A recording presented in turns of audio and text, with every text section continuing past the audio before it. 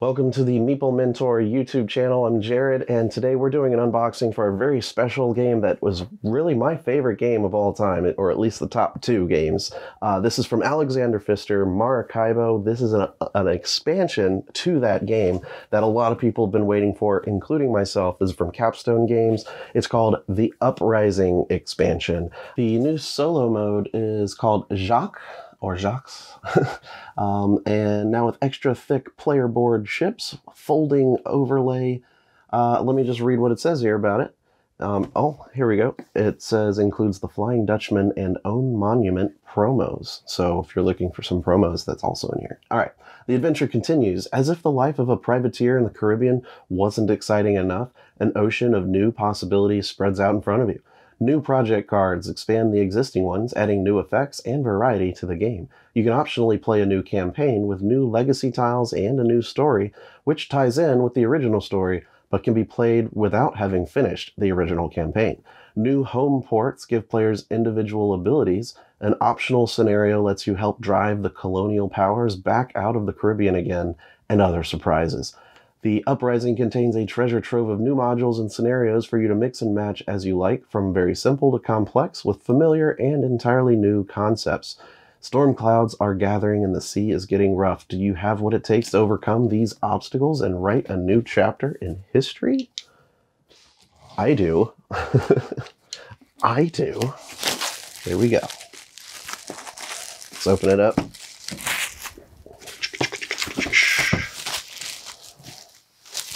And that's why it's called an unboxing. Am I right? Ta-da! We've got some rules that look as thick as the original rulebook. So, man, this might need a separate tutorial video, which I might end up doing. We'll see. I do want to get it played probably before I do that with this all new content. So these are interesting new tiles that have kind of a unique shape that probably go in with the new boards in some fashion, or maybe you put something in it. I don't know, but there you go.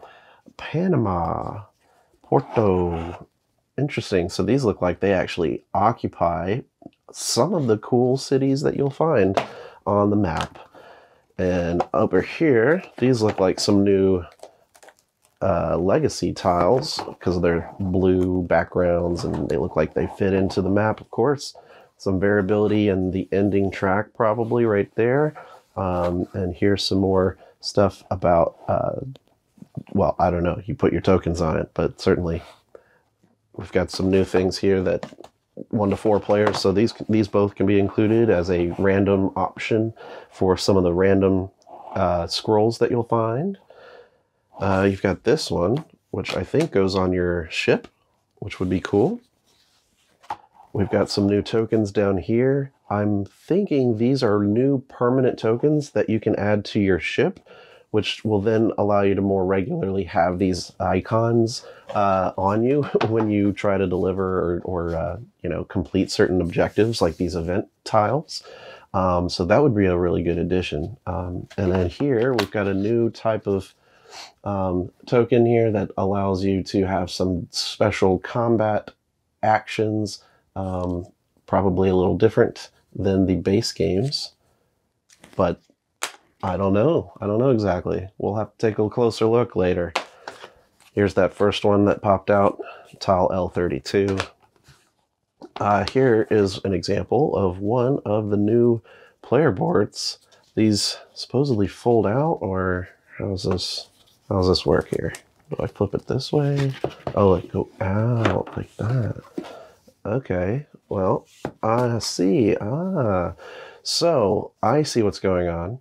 We're going to punch all of this out, and then this is going to fold on top of itself so that as it's folded, you know, you can drop stuff in here, right? You can drop that in to say, oh, I completed that, right? And finally, an easier way to place those discs. And these will now sit perfectly in there and not slide around, so you don't need to get any special overlays made, because now with this board, you'll put them in and they'll just sit right there nicely. Really cool. So this is cool. Look, you've got this one that pops out, and I'm guessing you have to unlock or find one that you want to use. And I don't know, are they the same? Are they different? I mean, certainly this is going to add a lot of replayability. And look, there's a little spot for your workers and all the stuff that goes up here. I really like the look of this. This is going to be cool. I like how this is going to improve functionality of the game. Certainly, certainly. A little spots to hold your combat cube. Really cool. We have a little sticker type stuff. I don't know how or why these are needed yet. We'll get there. We have a green bag for tracking the legacy tiles. I'm sure that you're going to be able to unlock during the campaign. And all these new good cards that you're going to include in the game as well. That's really cool. Let's take a look at some of these together and see what they look like. A lot more cards to sleeve. I'm kind of worried that all of this won't fit in the main box. I don't know. Well, I mean, I guess if I put these in and remove the originals, that probably would help. But we'll see. I don't know. We might have to still do keep the box separate. I hope not, but we'll see. So we've got a new objective card here, the Own Monument. So you can put your own monument out there and claim that for extra points and stuff. You've got a new Appointed Admiral type card where you can, a new career, as it were. What are these? Let's pull some of these out. All right, numbered cards and Jacques. So, of course, we know Jacques to be the solo mode that is added in this particular version. And we have this card, the Tobacco Merchant. You. I don't know why it says you. We've got some you cards. Okay. And some numbered cards. Maybe I should keep those here. Where'd 193 go? 193. All right. Those probably go like that. I'm just going to put this guy in here. I'll put him in the back. I don't know. I don't want to get these two mixed up because they look like they're in order. And since there's a campaign in here, I don't want to screw up that.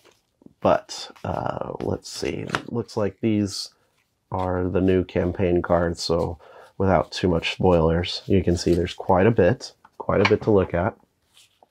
There's the solo cards. Flipping through these for you. Okay.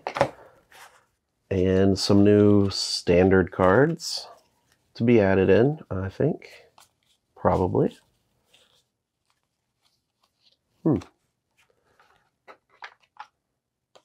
Very cool. So I think the U is just Uprising for Uprising expansion, honestly. But these are some new cards that you'll be able to include. And of course it has these the light colored rope, so it could be randomly added in. A lot of new good stuff. There's new whatever these were called, where you can place the guy out onto the map. There's more of those. This guy, you have to you got to play 3 of those books to get him out. Interesting. The cost of playing him. The figurehead. What? Immediately score 1 point per ship upgrade. Wow, I like that. Oh, that's going to be so cool. And it gives you victory point income. This is my new favorite card, you guys. Look at that. Because I like to upgrade my ship as much as possible. And that card is going to be crazy. It's going to be awesome. And I think it's the only one in here. But wow, that's going to be awesome. All right. So 1 new career, 1 new objective for in-game stuff, and a solo mode. All right, new baggies because there's so much content. Okay, I'm just going to throw everything in here and sort this out later. But that is everything inside this box. The Maracaibo Uprising expansion, which from the looks of it, looks like is one that you're going to want to pick up if you like this game and are going to play it a lot, because there's just a lot of quality of life and just new great stuff adding to the game. So Thank you guys so much for tuning in, and I'll catch you in the next video. I've been Jared. Bye.